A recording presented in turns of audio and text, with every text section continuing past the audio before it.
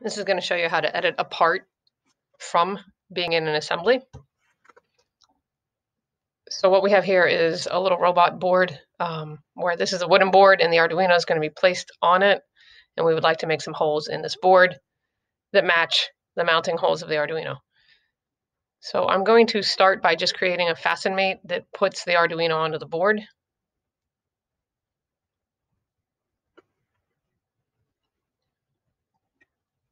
And don't forget, you can hit the Shift key to get to keep the plane that you're working on. And I'm just going to pick this corner. I know it's not the ideal corner, but it's close enough to what we're doing for right now.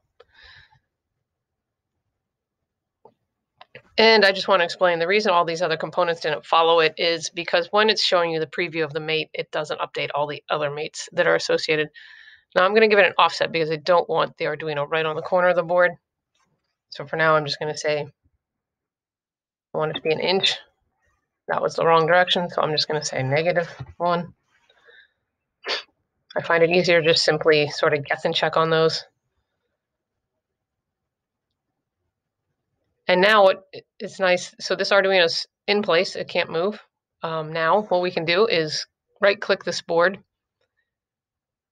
and say right here, edit in context.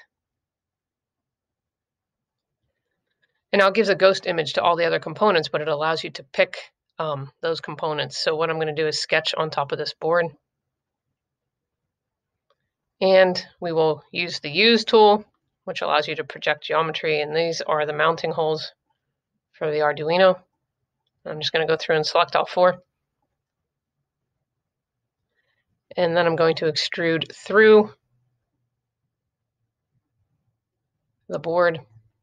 Merge scope will only be the base plate. And hit the green check. And now you'll see we now have holes in the mounting board. And now we can say go back to the assembly.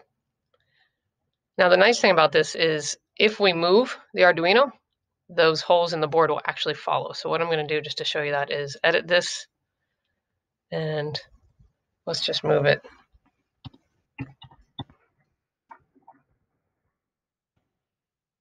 I'm moving it in both the X and Y direction. Now you'll see right now it is not actually updated those holes, but all you need to do is right click on the part that has the, actually let me show you this. This arrow means that it has an in context reference, which just means that it's being, it has edits based on in an assembly. So right click and say update context. And now you'll see those moved. Similarly, if you go to the base plate, you'll also see here's the sketch for that. You're not really able to edit it. You can see it, you can take measurements off of it, but you really can't edit it because the edits come from the assembly level. And that's it. That's how you would have parts relative to each other within an assembly.